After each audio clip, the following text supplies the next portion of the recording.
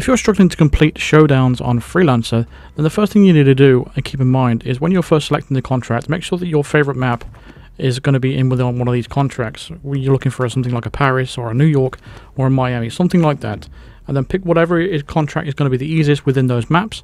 And once you've selected your contract, leave that map till the end. That's the showdown you're going to have on that map. In this video, we're going to be showing you all the tips and tricks, all to do with showdowns. So here we go.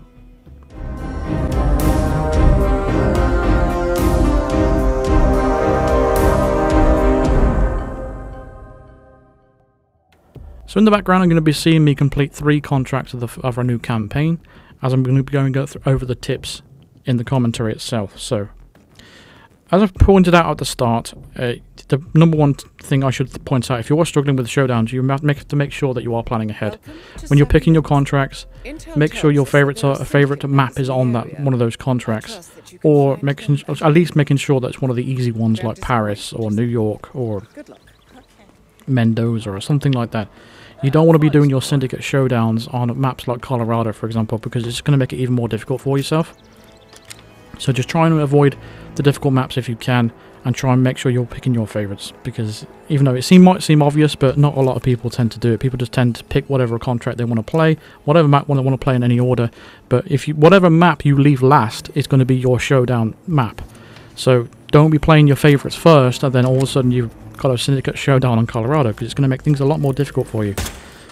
If your favorite map, however, is an alerted territory, because sometimes that's just the luck of the draw once it comes later on into the campaign, you're better off trying to avoid that map, because even if it is your favorite, because if it's an alerted territory, you might as well do it on a different map, even if it's less ideal, purely because it's just less risk than doing it on alerted territory. Alerted territory comes with its whole new problems of it in itself. Every one of your targets, every one of your syndicates, I should say, is going to be an enforcer to all guard disguises. It's going to make things a little bit more tricky for you. You don't really want to deal with all of that. Everyone's hearing is turned up to 100. Everyone's sight line is turned up to 100. And, you know, everyone's senses are just, I don't know, it's a lot more difficult for you on alerted territory. So I'll just avoid them altogether for showdowns. Don't ever do them. Don't ever do them. Unless it's, you know, unavoidable, you know. So that's my first 2 tips anyway. Next tip is going to be about making sure that you get your loadout correct for showdowns, because showdowns are a whole different news story.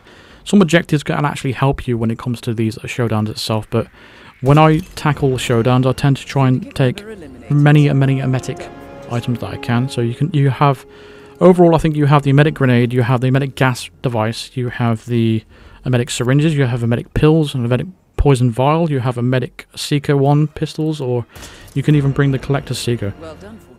But seekers are really important tools to have, because they're a good way of isolating your targets. Now if you have found someone that you might think that is your syndicate showdown target, then you might want to isolate them, and the best way to do that is obviously a medic device. If they're in a public area, you can use a gas device.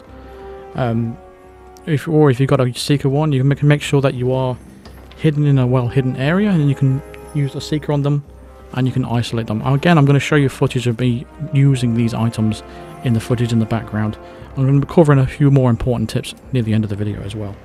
But yeah, make sure you get your loadout right. You don't want to be bringing along sniper rifles unless you really do want to try and do some fancy stuff, which I don't recommend. And if you are struggling with showdowns, why would you go for risk? I'll tend to just lean towards making sure you do these things as safe as possible.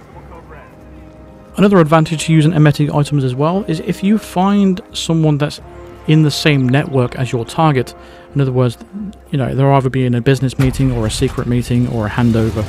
If you find someone that's matching the same network as you, you can actually isolate them, steal their phone, and arrange a meeting in a very private area where you can lure your target to that location.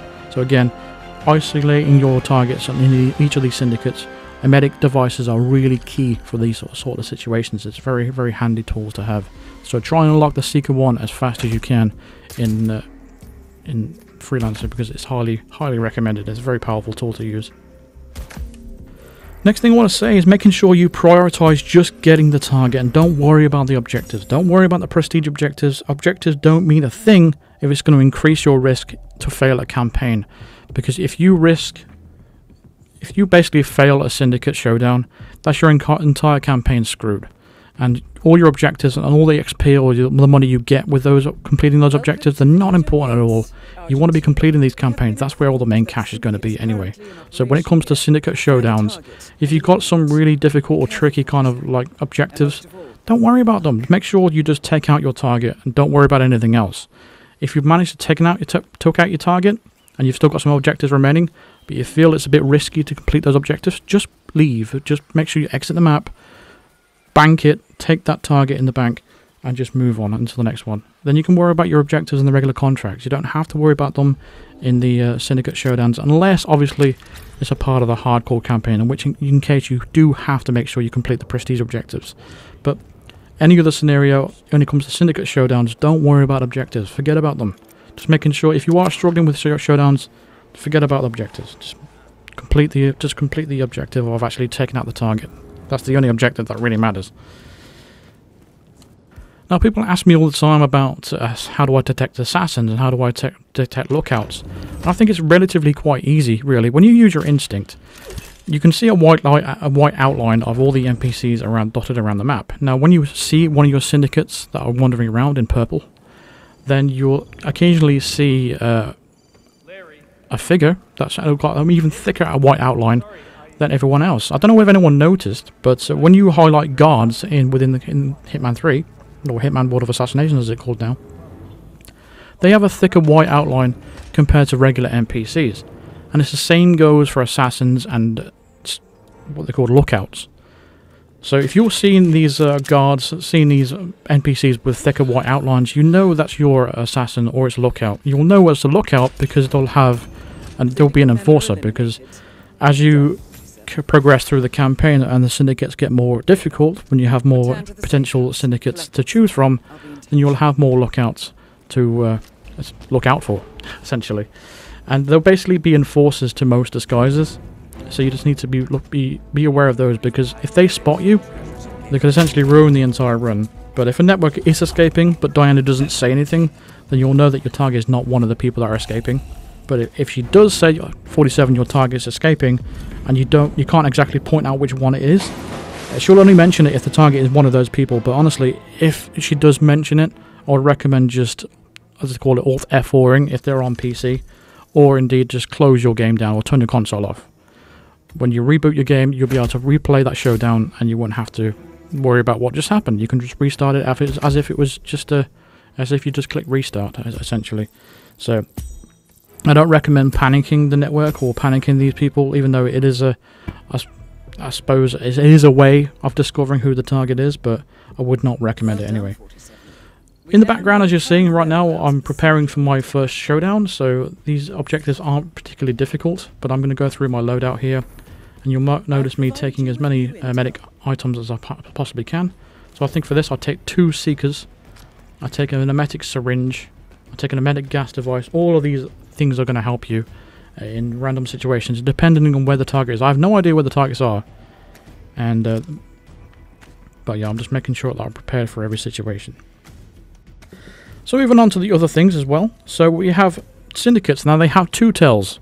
Each syndicate is going to have 2 tells, and you can actually detect these from far away. Sometimes you'll see a target sneeze or cough.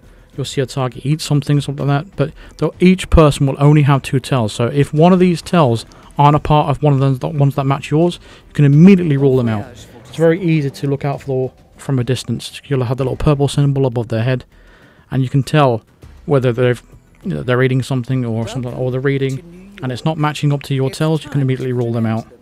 You can also easily do that with stuff like the main things that stick out. So if your target is wearing a hat, look out for any target that isn't wearing a hat, and you can immediately rule those ones out, because it's easier to rule people out than actually confirm who it is. It's like when they have like blonde hair or grey hair. It's very easy to see if someone's got dark hair, so they can immediately rule them out. So from long range, you don't have to get close to them. You can immediately rule them out from long range, just from that. And if they do match your description, then you can get closer and discover what it is that you're looking for. Now, this leads me to the main tip of showdowns and what makes them all easy.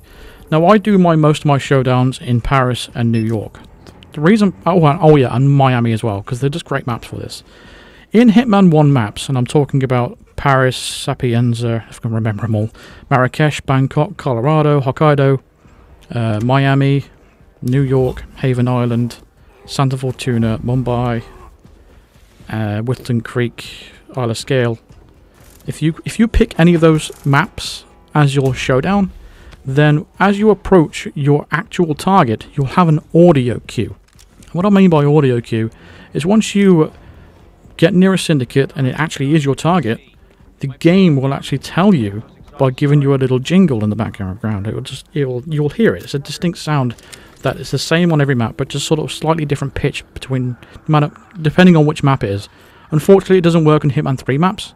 You know, like Mendoza, Dubai. It doesn't work on those maps, but it only works on Hitman 1 and 2 maps for some reason. But it is a very, very good way, and it's a 100% accurate way of telling who your target is immediately. So you could approach a bunch of syndicates and roam around them one by one, hover around them, and if that audio cue doesn't play within about 10 seconds or so, you can comfortably say that's probably not your target, and then move on to the next person. And I'm just going to show you a bunch of clips, audio clips here. These are the clips I've been recording from my streams. Several little clips to give you an idea what the audio cues sound like. So I'm going to play it back, and I'm going to show you the rest of this showdown. And I'm going to show you in action, actually in this particular showdown, without even me needing to rule out the other targets. So here it is. This is the sound that you need to be looking out for.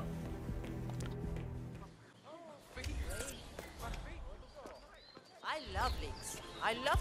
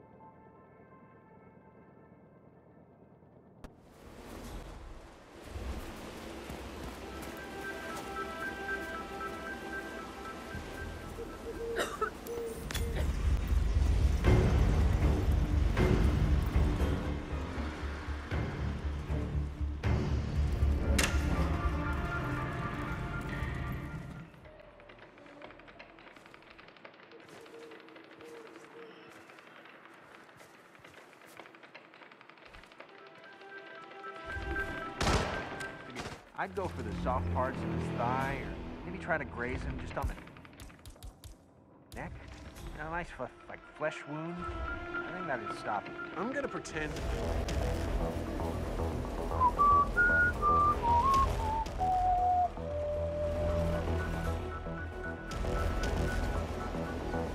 It's Grace. Look, I'm in a deep hole. One of my guys just jumped ship and I need a replacement ASAP. Are you available? All right, gotta run. Talk later.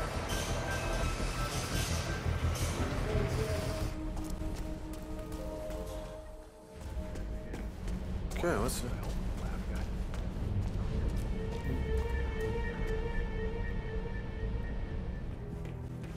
So there we go. There's quite a huge sample of different maps, all different scenarios where I'm actually showcasing that audio cue. But hopefully that gets ingrained in your head. Feel free to keep playing that back if you want to try and remember it.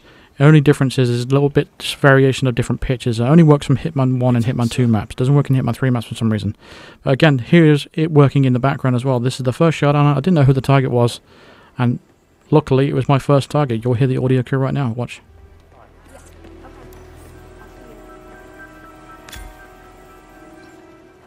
So there it goes. Just because I heard that audio cue, I immediately knew that was my target. So I have to work that out. So one of my objectives here was to neutralize an assassin.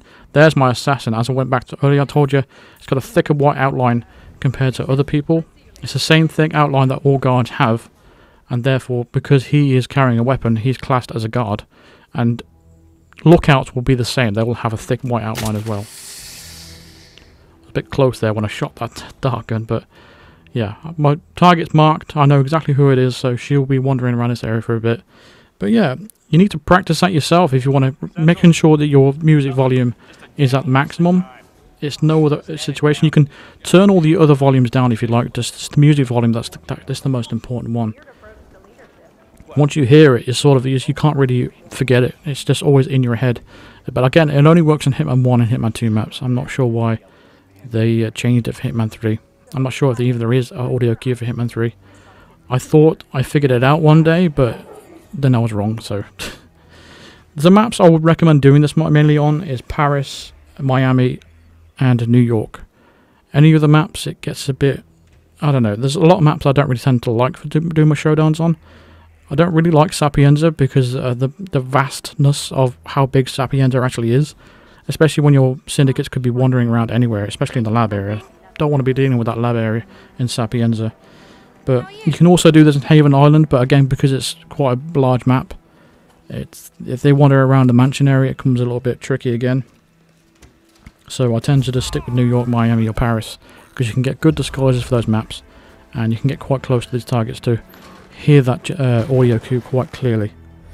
The maps that I would actually avoid for these syndicate showdowns overall would be Colorado, Bangkok, Marrakesh, Santa Fortuna, Isle of Scale, even Chongqing and Ambrose Island. I just don't like those maps for showdowns. They're doubly worse, even triply worse if they were actually alerted territories. I'm just not a big fan of those maps at all. I would definitely avoid those ones. Just stick to the ones that you know.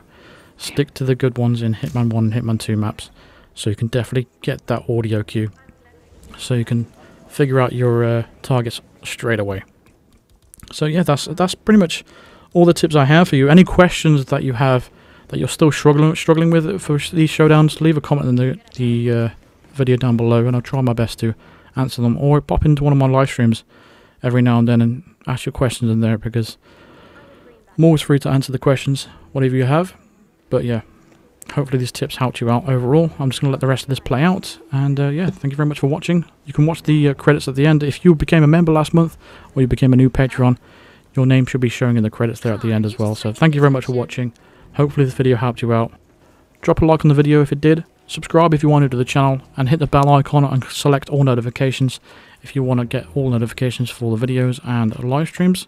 You can even follow me on Twitter. I'll post all my videos on Twitter there as well, so you can guarantee to get your notifications for all the videos and live streams. Consider supporting me on Patreon, or even becoming a member yourself by just clicking the join button below next to the subscribe button, or click the link in the description and it will take you straight through the whole process of it. Thank you very much for watching, and I shall see you in the next video. Cheers. My partner being angry, or the boss?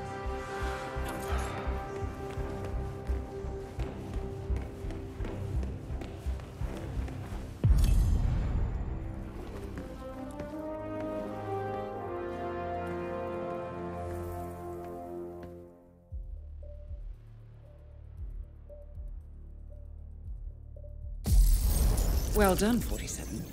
This will make anyone think twice before turning to a life of crime.